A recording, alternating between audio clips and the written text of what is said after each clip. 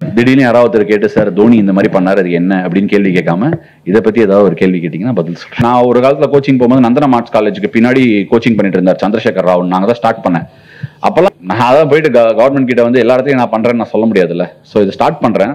நடராஜன் எப்படி வந்தாருன்னு உங்களுக்கு கதை தெரியுமா? சொல்லுங்க பார்க்கலாம். ஏன்னா கேட்டா மாட்டிப்பீங்க. இன்னைக்கு ஒரு ட்ரெண்ட் இருக்கு தமிழ்நாடுல. யாரை கேட்டாலும் சொல்லுவாங்க. இப்ப பேசினா நடராஜன் வந்து வந்தாரு, ஊர்ல இருந்து வந்தாரு. ஊர்ல இருந்து எப்ப ஆளுங்க வர போறாங்க அப்படின்னு உங்களுக்கு எல்லாம் ஒரு அரிய செய்தி. ஊர்ல இருந்து மட்டும்தான் ஆளுங்க வராங்க இப்ப கிரிக்கெட் விளையாடுறதுக்கு. சிட்டில இருந்து அவ்வளவா டேலண்ட்ஸே வரதில்ல, ரொம்ப ரேர் ஆயிடுச்சு. அதுக்கு எத்தனையோ காரணங்கள் சொல்லலாம். ஆனா இங்க நின்று பேசுறதுக்கான நேரம் அது இல்லை. ஸோ எனக்கு தெரிஞ்ச one of the inherent challenges என்ன அப்படின்னா, இப்போதைக்கு சென்னையை பொறுத்த வரைக்கும் கார்பரேட் கிரிக்கெட்டுக்கு எல்லாமே அஃபோர்டபிலிட்டி போயிடுச்சு. ஒரு கிரவுண்டா இருக்கட்டும், இல்லை ஒரு ப்ராக்டிஸ் ஃபெசிலிட்டியா இருக்கட்டும், எல்லாமே வந்து கார்பரேட் சென்ட்ரிக். சாட்டர்டே சண்டே சின்ன பசங்க மேட்ச் ஆட முடியுமா அப்படின்னா ரொம்ப கஷ்டம். சாட்டர்டே சண்டே இன்னைக்கு கார்பரேட்ஸ் தான் எல்லா கிரவுண்ட்லையும் நின்று விளையாட்டு இருக்காங்க. ஸோ அதை வந்து டேர்ன் அரவுண்ட் பண்ணணும் அப்படின்னு எனக்கு ரொம்ப நாளாவே ஒரு ஆசை. இன்ஃபேக்ட் எங்களோட ஒரு அட்டெம்ப்ட் நான் ஒன்று பண்ணினேன் நடுவில். பட் ரொம்ப கம்பர்சம். ஏன்னா நான் எவ்வளோ தூரத்தில் இருந்தாலும் ரிமோட்டாக ஆப்ரேட் பண்ணாலும் கஷ்டம். 2-3 கிரவுண்டை நானே லீஸ்ல எடுத்து பசங்களை வாரம் மேட்ச்சுக்கு அனுப்பேன். இங்கே 100 கிலோமீட்டர் 75 கிலோமீட்டர் தள்ளிலாம் இருக்கும். பசங்க வந்து நெட்ஸில் ப்ராக்டிஸ் பண்ணுவாங்க, மேட்ச்சில் தான் டெவலப் ஆவாங்க.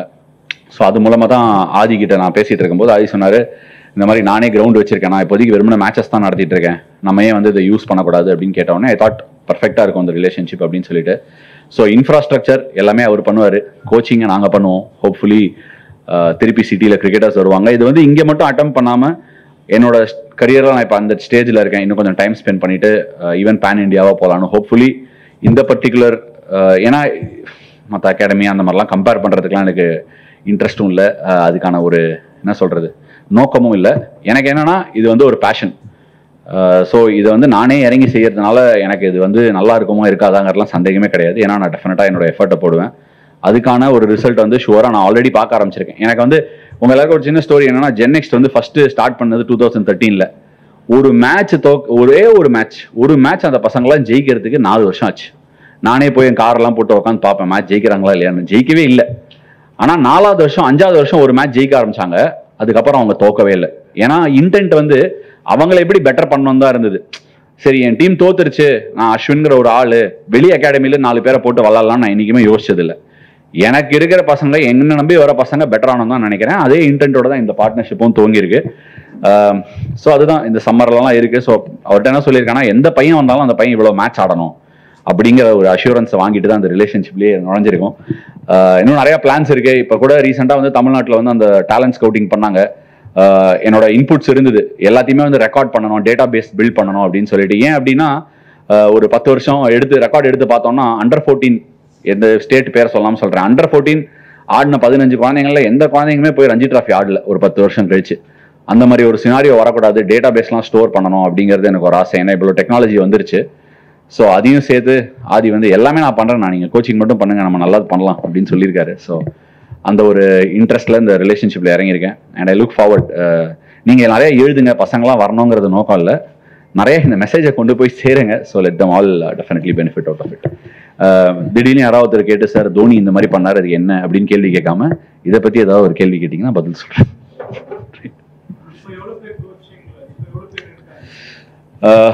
பசங்களா எங்க அதாவது நிறைய இடத்துல நடக்குது. லாயலா காலேஜ்ல பண்ணிட்டு இருக்கோம். முன்னாடி நாங்கள் ஆர்கேம்ல பண்ணிட்டு இருந்தோம். கோவிடுக்கு முன்னாடி ஒரு 5 இடத்துல பண்ணிட்டு இருந்தோம். இப்போ லாயலா காலேஜ் பண்ணிட்டு இருக்கோம். இப்போ கேசிஜியில் வந்து ஒரு 60 என்ரோல்மெண்ட்ஸ் இல்லாதி 70 என்ரோல்மெண்ட்ஸ் இருக்கு இப்போ கரெக்டா. இன்ஃபேக்ட் என்னோட ஃபார்மர்ல இல்லை, அவர் இன்னும் ட்ரை பண்ணிட்டு இருக்காரு, முகுந்த். ஸோ அவர் ஜாயின் பண்ணியிருக்காரு கேசிஜி காலேஜ்ல. இந்த மாதிரி என்னோட ஐடியா என்னன்னா, ஓல்ட் ஃபேஷன் கோச்சிங்க்கு ஒரு வேல்யூ இருந்தாலும் டெஃபினட்டா அது ரெண்டுத்தையும் அண்டர்ஸ்டாண்ட் பண்ணி இன்கார்பரேட் பண்ணணும்னு சொல்லிட்டு எங்களோட ஸ்ட்ரென்த் எங்க கோச்சிங்ல தான் இருக்கு. அண்ட் என்னோட ஐடியாஸ் என்ன, யார் அந்த மாதிரி வர முடியும்னு சொல்லிட்டு தான் நான் கோச்சஸே தேர்ந்தெடுப்பேன்.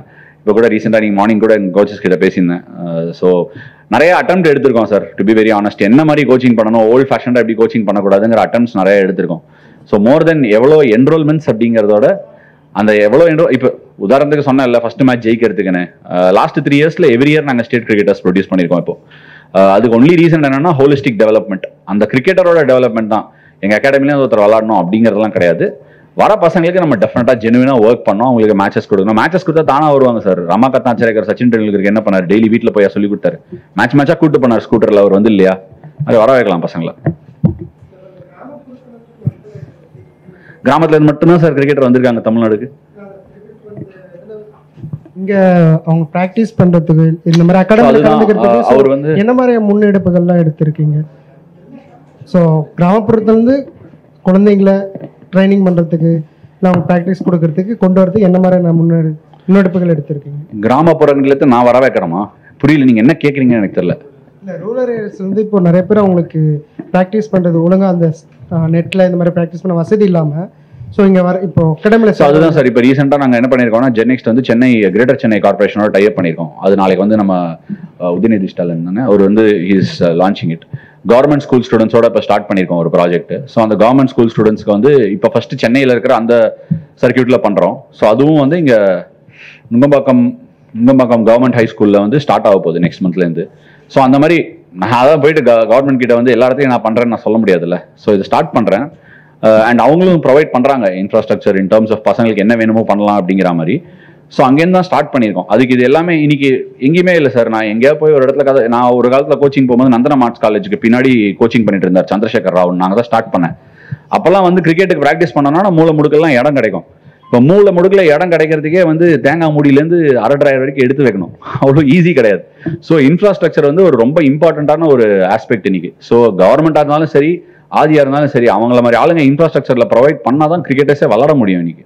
ஸோ கிராமப்புறங்கள்லேருந்து பசங்க வரணும்னா இந்த ப்ராஜெக்ட் ஹிட் ஆகி எல்லா கிராமங்கள்லையும் இந்த மாதிரி இனிஷியேட்டிவ்ஸ் கவர்மெண்ட் எடுக்கணும்.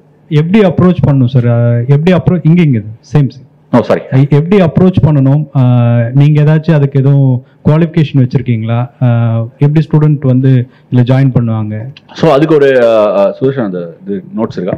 ஸோ பேசிக்லி என்ன பண்ணியிருக்கோம்னா கவர்மெண்ட் ஸ்கூல் ஸ்டூடெண்ட்ஸ்க்கு பிடி டீச்சர்ஸ்க்கு எல்லாருக்குமே வந்து given a set of two's and don'ts. இந்த மாதிரி விஷயங்களை பசங்களை பாருங்கன்னு சொல்லிட்டு அதுக்கு செட் ஆஃப் வீடியோஸ்லாம் கூட எடுத்து வச்சிருக்கோம்.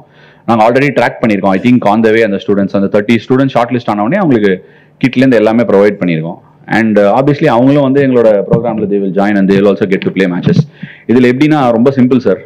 நான் அகாடமியில் முதலேருந்து பார்த்தது அப்படி தான். 10 பசங்க வருவாங்க, அதில் 5 பசங்க கிட்ட பைசா இருக்கும், 5 பசங்க கிட்ட பைசா இருக்காது. ஸோ அந்த பைசா இருக்கிற பசங்களும் சேர்ந்து பைசா இல்லாத பசங்களுக்கும் சேர்ந்து விளாண்டா தான் எல்லாருக்கும் ப்ரொவைட் பண்ண முடியும். இதுதான் இதோட கான்செப்ட், இன்னியோட நிலவரம். எல்லாரும் என்ன யோசிப்பாங்கன்னா மற்ற ஸ்போர்ட் அப்படின்னுவாங்க. இப்போ நம்ம மற்ற ஸ்போர்ட் எடுத்து பார்த்தோம்னா கவர்மெண்ட் கிராண்ட்ஸ் எல்லா ஸ்போர்ட்டுக்குமே இருக்கு. வேற கிரிக்கெட்டுக்கு அந்த கிராண்ட்ஸ் வரவே வராது. ஏன்னா கிரிக்கெட்ல மேல இருக்கிறவங்க பார்க்கும்போது கிரிக்கெட்டுக்கு இல்லையா அப்படின்னு யோசிப்பாங்க. உண்மை இல்லை, அட் அ லோவர் லெவல் இல்லை. சின்ன பசங்கள்லாம் வரணும். இப்போ நாளைக்கு வந்து எங்கேயாவது ஒரு டிஸ்ட்ரிக்ட் கேட்டிங்களா, அவர் கேட்டார் கிராமப்புறங்கள்லேருந்து வரணும்னா என்ன பண்ணணும் அப்படின்னா கிராமப்புறங்களில் டேலண்ட் ஸ்கவுட்டிங் பண்ணணும். அந்த பசங்கள்லாம் வந்து ஃபர்ஸ்ட் விளையாட வரணும்னா இது போன தடவை நான் சொல்லியிருந்தேன். அவங்க விளையாட வரணும்னா ஒரு நாள் செலெக்ஷனுக்கு வருவாங்க. அவங்க வீட்டிலேருந்து தினக்கூலிக்கு வேலை செய்கிறவங்க இருப்பாங்க. அப்பா அம்மா பையனை 2 நாள் ப்ராக்டிஸ் அனுப்புவாங்க, அடுத்த நாள் அனுப்ப மாட்டாங்க. எவ்வளோ முடியுமோ இந்த இன்ஃபர்மேஷன் பரவுதோ அங்கேருந்து ஒரு 4 பசங்களை பார்க்கலாம். என்னோட கெப்பாசிட்டிலேருந்து நிறைய பசங்க இன்னைக்கு விளையாடிட்டு இருக்காங்க. அந்த மாதிரி வராங்க. திண்டுக்கல்லேருந்து 2-3 பசங்க வந்திருக்காங்க. ஸோ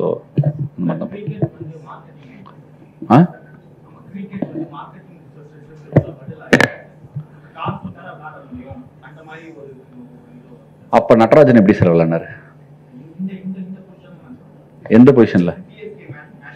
அதுதான் சார் சொல்றேன். நடராஜன் வந்த ஊர்ல இருந்து அவர் எப்படி வந்தாரு, எப்படி விளையாடினாரு? நடராஜன் எப்படி வந்தாருன்னு உங்களுக்கு கதை தெரியுமா? சொல்லுங்க பார்க்கலாம். ஏன்னா கேட்டா மாட்டிப்பீங்க. ஏன் சொல்றேன்னா நிறைய பேர் வந்து கதை வந்து குளோரியஸா இருக்கு. சொல்லும் போது அவரோட கதையை நல்லா எக்ஸ்பிளைன் பண்ணிடுறோம். அவர் எப்படி விளையாடினார்னு யாரை கேட்டாலும் தெரியாது. அவர் ஃபர்ஸ்ட் விளையாடின டிஎன்பிஎல் டீம் திண்டுக்கல் டிராகன்ஸ். அவர் வந்து டேலண்ட் ஸ்கவுட் பண்ணி எடுத்துட்டு வந்தது. அவர் எங்கேயோ இங்க விளையாடிட்டு இருந்தாரு, எடுத்துட்டு வந்தோம். அந்த மாதிரி திண்டுக்கல்ல இருந்து எத்தனையோ பேர் வந்திருக்காங்க முன்னாடி கூட. ஸோ காசு இருந்தவங்க தான் விளையாட முடியுங்கிறது இல்லை. காசு இருக்கிறவங்களுக்கு அதுக்கான ஆக்சசிபிலிட்டி இருக்கு. அது எப்படின்னா ஒரு பையன் வந்து இல்லாத ஒரு பையன் வந்து 1 வருஷம் விளையாடுவான், இருக்கிற பையன் 5 வருஷம் விளையாடுவான். அந்த பையன் 1 வருஷத்துக்கு அப்புறம் மூட்டை முடிச்சு முடிக்கிட்டு போயிடுவான். அவ்வளவுதான். அதுக்கு நம்ம என்ன பண்றோம் அப்படிங்கறதா முக்கியம் இல்லை சார். ஒரு கவர்மெண்ட் ப்ராஜெக்டே ஸ்டார்ட் பண்றோம், ஒன்னும் இல்லை, இப்போ கோச்சிங்கே ஸ்டார்ட் பண்றோம் அப்படின்னா அது வந்து லாஸ்டிங்கா இருக்கணும்.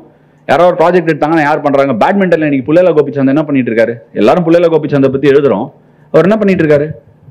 இந்த மாதிரி பசங்களுக்கு எல்லாருக்குமே ப்ரொவைட் பண்றாரு. டேலண்ட் ஸ்கவுட்டிங் பண்ணி 3-4 மணிக்கு வந்து நிக்கிறாரு. ஒரு கோச்சா இல்லை யாரோ ஒருத்தர் ப்ரொவைட் பண்ண முடியும் அப்படின்னா அவங்க டைமையும் எக்ஸ்பர்டீஸையும் மட்டும்தான் சார் கொடுக்க முடியும். இன்னி தேதிக்கு மற்ற எல்லாத்தையும் என்ன போட்டு நிக்க முடியும் சொல்லுங்க? எல்லா இடத்துலயும் இது ஸ்ப்ரெட் ஆகணும். பண்றதுக்கு ஆளுங்க தயாரா இருக்கும், பண்றதுக்கு மீன்ஸ் மட்டும் கட்சா நல்லா இருக்கும். சார் இந்த கிரவுண்ட்ஸ் வந்து கார்பரேட்டா நிறைய பிளேசஸ் இருக்குன்னு சொல்லியிருக்கு. நீங்க நாளைக்கு உதயநிதி அவங்களை பார்க்கும்போது இதை பத்தி பேசுவீங்களா? நாளைக்கு எனக்கு சாயந்தரம் RRCSK மேட்ச் இருக்கு. இதுக்காக போய் அவரை போய் பார்க்கணும்னு எனக்கு ஆசை தான். போனாலும் போவேன், எனக்கு தெரியல. இன்னைக்கு ஈவினிங் பிராக்டிஸ் எப்படி போகும்னு பொறுத்து இருக்கு. பட் டெஃபினட்டா போய் பார்ப்பேன் சார். எனக்கு கேட்கறதுக்குலாம் நான் ஒன்றும் அஞ்சலாம் மாட்டேன். நான் ஒன்றும் தப்பான விஷயத்த கேட்கல, நல்ல விஷயத்த தான் கேட்கறேன். கேட்கறதுக்கு எனக்கு ஒன்றும் இது கிடையாது. ஏன்னா நான் அதை திருப்பி சொல்றேன்ல, என்னோட டைம், என்னோட கோச்சிங் எல்லாமே ஃப்ரீ. இன்ஃப்ராஸ்ட்ரக்சர் மட்டும்தான் பைசா. Sir apart from this online rummy pan பண்ணிருக்காங்க, அதை பத்தி உங்களுடைய ஒப்பீனியன்? என்னது ஆன்லைன் ரம்மி? இல்ல சார், நான் ஆடுறது இல்ல. நல்ல விஷயம் சார். நம்ம பண்ணாத ஒரு விஷயத்தை பத்தி நம்ம எதுக்கு சார் ஒப்பீனியன்? அது பேன் பண்ணிருக்கிறது வந்து இப்போ நிறைய ஸ்டூடெண்ட் வந்து அதனால இறந்தது, நிறைய பேர் அதுல காசு கட்டி வந்து சூசைட் பண்ணதுக்கு அப்புறம் இப்போ தமிழ்நாடு கவர்மெண்ட் அப்ரோச் பண்ணி இம்பார்ட்டன்ட் क्वेश्चन சார். எனக்கு இதை பத்தி ஆன்சர் பண்றதுக்கு இன்ட்ரெஸ்ட் இல்ல.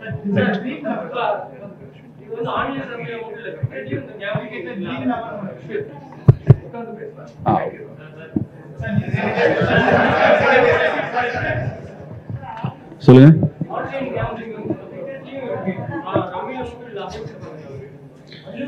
உங்களுக்கு ஹெட்லைன்ஸ் வேணுமா இல்ல உண்மை வேணுமா? இல்ல நீங்க கேட்கறதுக்கு ஏற்ற மாதிரி நான் கேள்வி கேட்கறேன். ஏங்க வந்து நம்ம வேற ஏதோ பத்தி பேசிட்டு இருக்கோம், ஆன்லைன்ல கேம்பிளிங் இருக்கு அப்படின்னு சொல்றீங்க. என்ன கேம்பிளிங் இருக்கு? இப்ப கேம்பிளிங் வந்து இந்தியால பேண்டா?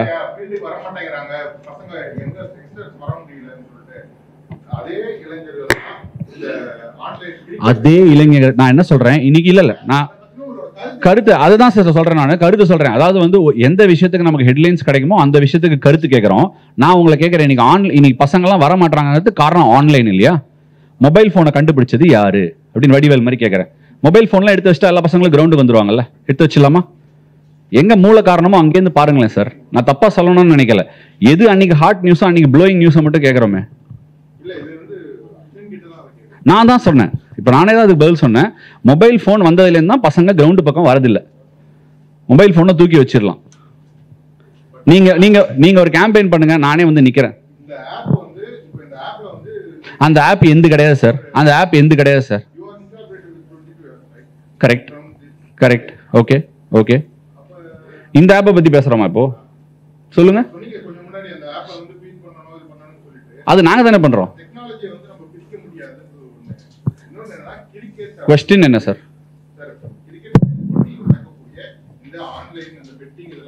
சரி சார், ஆன்லைன் பெட்டிங்னு நீங்க எப்படி சார் சொல்ல முடியும்? அதை இப்போ பெட்டிங் ஒரு காலத்துல லாட்டரி வந்து இல்லீகல்னு பேன் பண்ணிட்டாங்க இல்லையா? இதை பேன் பண்ணிட்டாங்களா? இத பண்ணிட்டாங்களா? அப்ப விளையாடாதீங்க. பண்ணிட்டாங்கன்னா விளையாடாதீங்க. அதுவும் சொல்லியே என்ன क्वेश्चन சார்? பேன் பண்ணலையே சார், அப்புறம் நீங்க எப்படி சொல்ல முடியும் sir? you want some headlines for something else. அது ஏதாவது ஒன்று கொண்டு வரணும்னா கொண்டு வாங்க. Request everyone to keep your questions to Gen X and 22 yards and this topic please. ஒரு request இது so that the whole thing is very smooth. Thank you so much. இல்லங்க, ஏஜ் லிமிட் இல்ல. இன்ஃபேக்ட் நீங்க வந்து கார்ப்பரேட்டா இருந்தா கூட நீங்க டெஃபினட்டா அதை விளையாடலாம். டெஃபினட்டா.